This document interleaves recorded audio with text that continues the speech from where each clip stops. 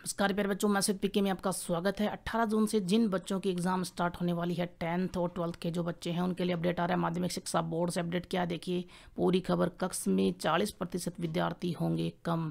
कम होने का मतलब ये नहीं कि वो एग्ज़ाम नहीं देंगे, कम होने का मतलब ये है कि किसी कक्षा में एग्ज़ाम देने के लिए पहले अगर 30 विद्यार्थी बैठा करते थे तो अब बैठेंगे कि सिर्फ 18 है। तो दूर दूर बैठोगे तो टीपा टेंतरी वाला जो काम होता है वो अब थोड़ा कम हो जाएगा, ठीक है ना।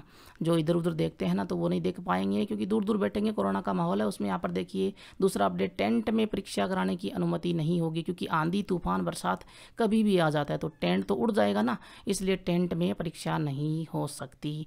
और जब उड़ जाएगा, कॉपियाँ भीग जाएंगी तो आपके तो मज़े मज़े हो जाएंगे, कोई हमारी तो गलती नहीं है ना। तो इसलिए कोई भी रिस्क नहीं लेना चाहता शिक्षा बोर्ड। उसके बाद में यहाँ पर देखिए जो भी बात है उसको मैं पूरा डिटेल में आप लोगों को दिखा देता हूँ। देखिए अपडेट में यही है कि माध्यमिक शिक्षा बोर्ड ने जिला शिक्षा अधिकारियों की बैठक ली और सभी को आदेश दे दिए हैं जो ऊपर अपडेट है उनकी पालना करने के लिए। अब यहाँ पर देखिए कुछ और अपडेट आप लोगों के लिए। 1 घंटा पहले सेंटर पर पहुँचना होगा, सैनिटाइज होना होगा आप सभी को, तभी प्रवेश कर सकते हो सेंटर के ऊपर, ठीक है जी। 40% कम बैठने वाले हैं ही।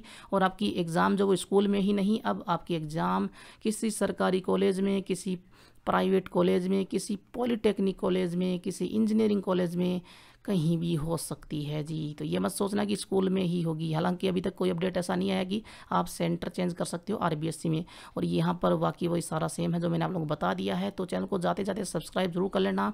और हाँ, तैयारी कैसी चल रही है कमेंट में जरूर बताना। Thank you so much.